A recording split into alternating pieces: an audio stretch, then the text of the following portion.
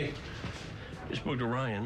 McManus is still out there, but the boys are going door to door in every building nearby. I had him in my sights. I had him. So you missed. So what? It could happen to anyone. No, I didn't miss. What do you mean?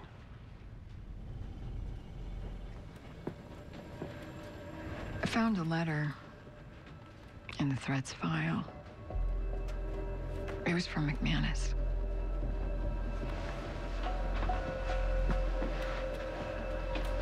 How long have you known about this? Since last night. McManus was accusing Bracken of murdering his son. I looked into it. He was a 24-year-old kid. He was an intern for Bracken's re-election campaign. He had a meeting scheduled with a reporter, and the next day they found him hanged. And you think Bracken... I don't know. Castle. I almost suppressed evidence. I was gonna burn that letter. But you didn't. I didn't miss McManus. I looked him in the eye, and I saw his pain. And I couldn't take that shot. What if I wanted him to get away, wanted him to go through with this? Then what does that make me? Is there anything new?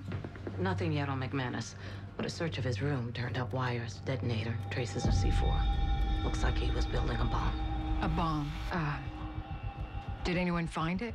No, if he built something, it's either with him or already out there waiting to go off. Beckett, hang on. He had a rifle, Castle. A rifle, not a bomb. If he detonates that thing tonight at the conference and innocent people get hurt... Okay, this is not your fault. How is it not my fault? I'm a cop. I had a job to do, and I didn't do it. I've got to make this right. I got to find that bomb and save Bracken's life. Looks like you just got some help.